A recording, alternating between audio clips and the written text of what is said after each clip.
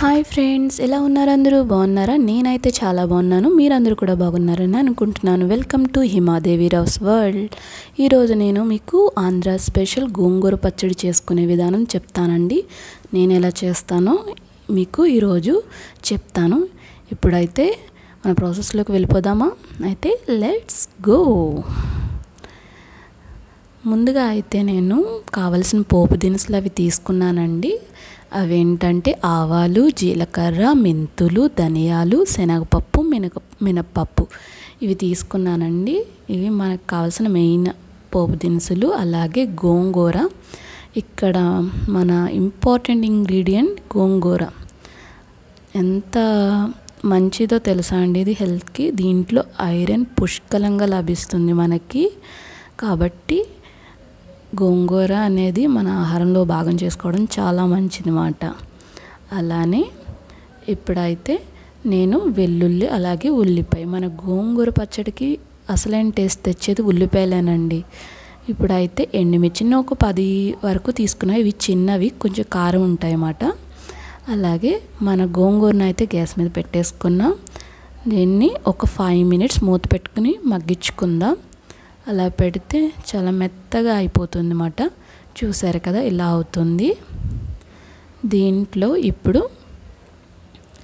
నానబెట్టిన చింతపండు, శుభ్రంగా కడిగి పెట్టుకున్న చింతపండు అండి. చింతపండు ఇప్పుడు యాడ్ చేస్తే మెత్తగా అయిపోతుంది. మనం మిక్సీ పట్టుకున్నప్పుడు కూడా మనకి ఎక్కడ తగలదు అన్నమాట పచ్చడిలో చింతపండు. చూసారు కదా, చక్కగా దగ్గర పడింది. ఇప్పుడైతే మన గోంగూర అయితే ఉడికిపోయింది చక్కగా. ఇప్పుడైతే మనం ఎండుమిర్చి అవి వేయించుకుందాం. నూనె అయితే కాగిపోయిందండి.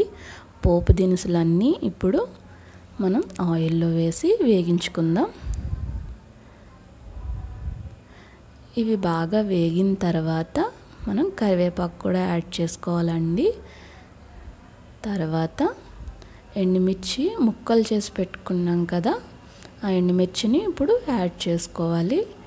ఇవి కూడా వేసుకొని బాగా వేయించుకోవాలి. నిదానంగా సిమ్లో పెట్టుకుని వేయించుకోవాలండి, లేకపోతే మాడిపోతాయి.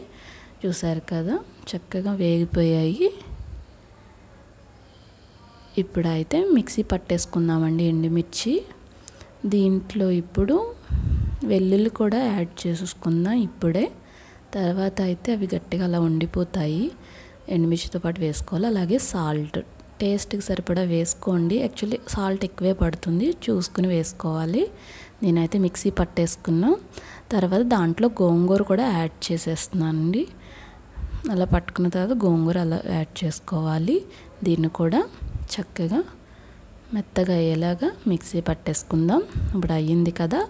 ఇప్పుడు ఉల్లిపాయలతో కూడా మనం యాడ్ చేసుకొని, ఇది ఎక్కువ పట్టక్కర్లేదండి. ఇలాగా ఉల్లిపాయలు అక్కడక్కడ అలా ముక్కలు కనబడేలా పట్టుకుంటే సరిపోతుంది. అలా ఉంటేనే పచ్చడి చాలా టేస్టీగా కూడా ఉంటుంది అన్నమాట. చూసారు కదా, మన పేస్ట్ అయితే తయారైపోయింది. ఇప్పుడైతే దీనికి తాలింపు అయితే పెట్టుకుందాం. ఇందాక ఎండుమిర్చి వేయించిన మూకిళ్ళలోనే నేను మళ్ళీ తాలింపు పెట్టేసుకుంటున్నాను. ఆవాలు వేస్తున్నానండి, చక్కగా చిటపటలాడుతున్నాయి. ఇప్పుడైతే నేను కొంచెం మినపప్పు కూడా యాడ్ చేస్తున్నాను. అది కూడా కొంచెం వేగిన తర్వాత ఇప్పుడు వెల్లుల్లి కూడా వేస్తున్నాం. వెల్లుల్లి కూడా వేగిన తర్వాత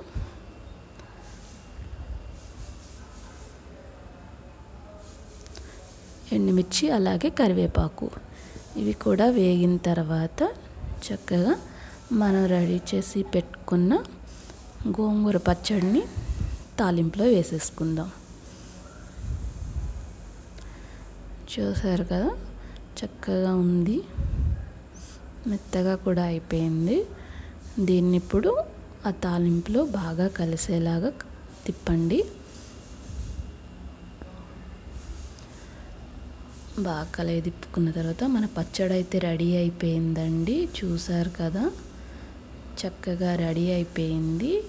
ఇది దగ్గర ఒక వారం రోజుల వరకు నిల్వ ఉంటుందండి. చూసారు కదా, మన ఆంధ్ర స్పెషల్ గోంగూర పచ్చడి అయితే రెడీ అయిపోయింది. నేను చేసే విధానం అయితే ఇదేనండి. చూసారు కదా, మీరు కూడా ట్రై చేయండి. మీకు ఎలా వచ్చిందో నాకు కామెంట్స్ రూపంలో తెలియచేయండి. అలాగే లైక్ చేయండి, షేర్ చేయండి. మరిన్ని వీడియోస్ కోసం మన ఛానల్ని వాచ్ చేస్తూ ఉండండి. Okay friends, bye.